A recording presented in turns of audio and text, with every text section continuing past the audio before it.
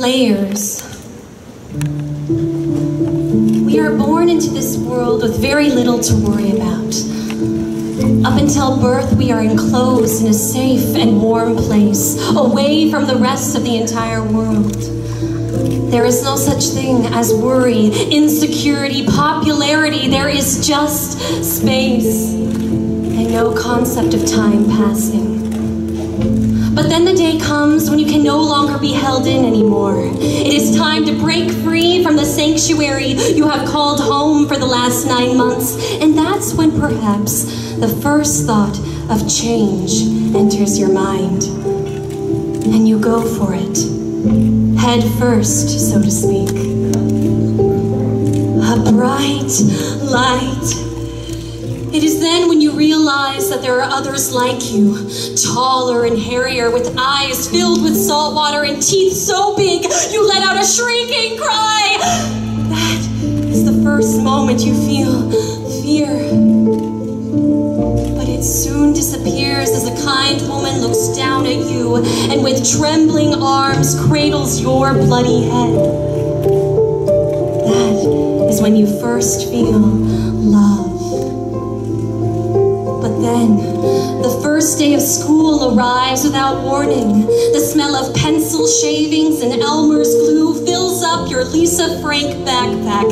You see your parents cry, which makes you cry, and you don't know why until the door closes and you are left with 20 other kids in uniform, all unsure of what they are meant to say. You then feel a slight layer begin to grow over your sensitive skin. Was it from outside or from within? Your security is questioned then. Then, middle school. The time of acne, braces, unknown faces, and newly formed bodies. Hearing the girl talk in the bathrooms echo along the hallways. Always wanting to fit in with the popular kids, the ones who have it all together, but months pass and the classmates laugh at the kid who might be different. Layer upon layer of self-doubt spills out onto the freshly washed floor, and then you're in it.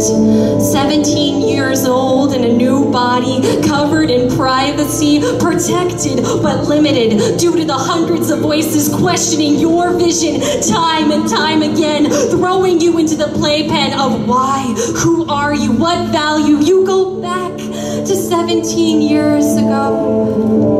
What drove you before? How were you able to do it? This armor of fear, of insecurity has formed so thickly over time, you would think it was an exoskeleton from a past crime. Layers you did not feel when you felt love as a newborn, before your dreams were torn by strangers' scorn. Layers. They're not a part of you.